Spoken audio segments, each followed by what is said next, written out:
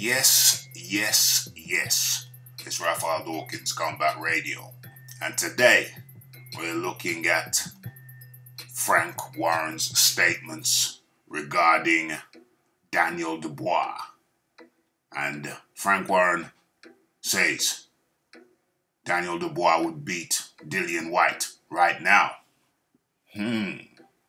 Interesting statement, as reported by the Metro. So, let's get straight into it. Okay, so, Frank Warren believes that heavyweight sensation Daniel Dubois would beat Dillian Whyte if they fought this year.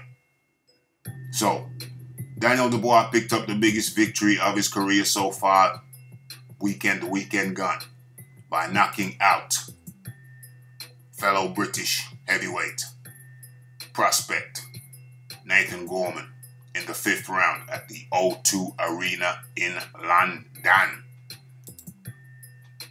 Oh, that's not Gorman. There we are.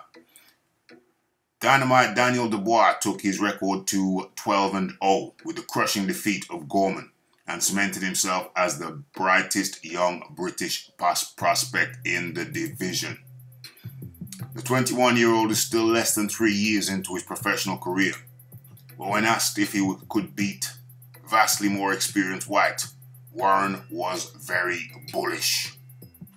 I'd like to see him get a few more fights, but he would beat Whyte at the moment, the promoter said. He was sensational. It was a big step up for him. Only his 12th professional fight. And he was in with another unbeaten fighter in Nathan Gorman, who was 16-0. They all said it was going to be a fight between a boxer and a puncher. And I kept telling people, Daniel can box as well. He controlled the fight behind a superb jab and obviously knew he was the bigger puncher. He did an absolutely marvelous job, says Dubois' promoter, Frank Warren. Okay, Whyte is 25-1. And this Saturday he faces Oscar Rivas, 26-0, for the interim WBC heavyweight title, which should guarantee him a shot at the WBC champ Deontay Wilder in the coming months, if he emerges the victor.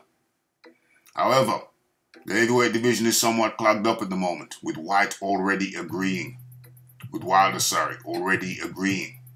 his next 2 fights.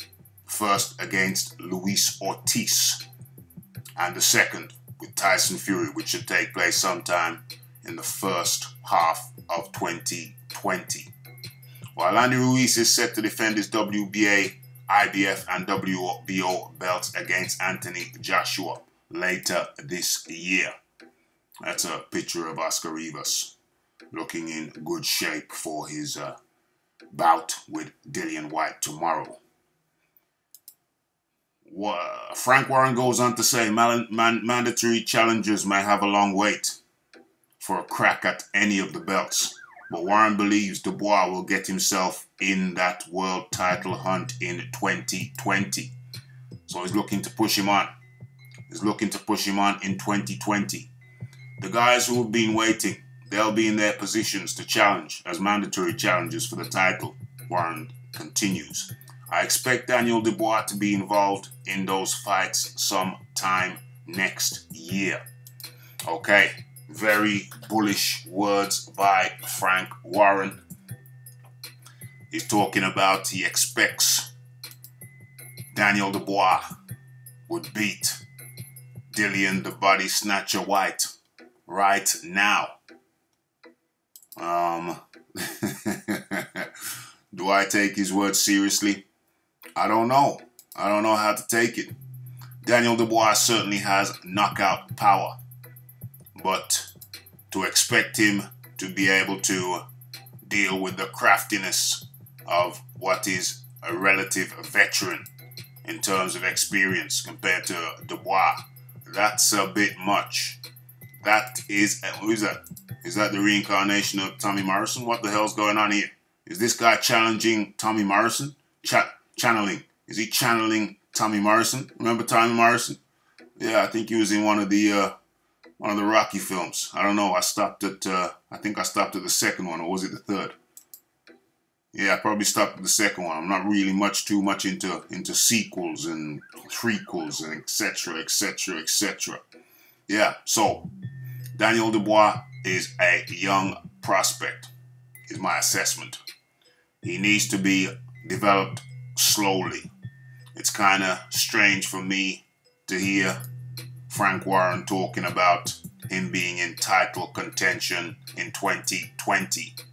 What's that? That's next year. We're now currently in 2019. We're halfway through, over halfway through. So more realistically and more sensibly, I would say that the proper course for Dubois would be to take him on slowly and gradually. I think next year, this year should be still focused on the British. Well, no. We can take him on to some fringe guys for now. Fringe guys for now. Top 30 guys maybe. Top 30 guys maybe. Maybe top 30 guys. But as a matter of fact, let's do this now. Let's do this live. Let's have a look at the heavyweight rankings.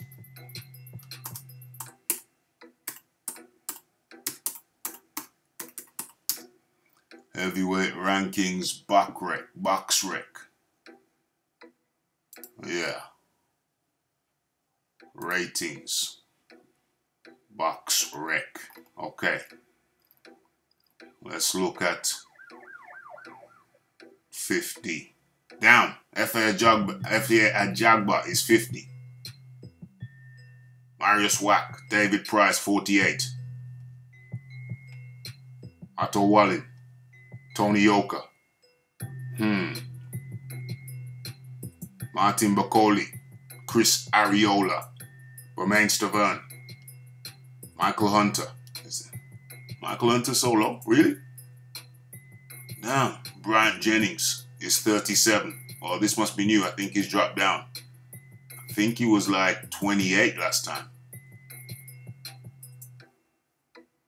Bryant Jennings must have dropped down after his loss to Joe Joyce. Robert Telanius is 34. He just fought last weekend, I believe.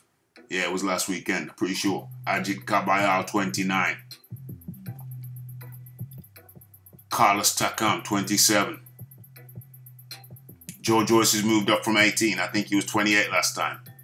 He was 28 and Bryant Jennings was 27 or 26. Daniel Dubois, 27. Oh, whoa. He's moved up to 27. So these guys are behind him. That's very interesting. But for sure, I think Arthur Spilker, Hughie Fury at 20. That'll be an interesting fight. I think he could take Hughie Fury out. Joe Joyce, 18.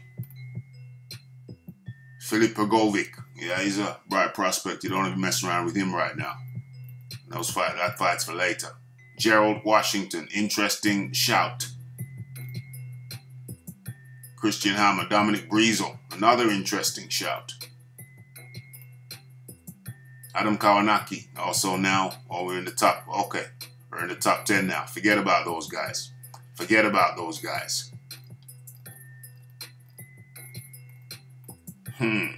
To be continued. I'm going to do a second video looking at who Daniel Dubois should be matched up against. Okay, so, no, I say no, my conclusion. Forget about anybody in the top 10.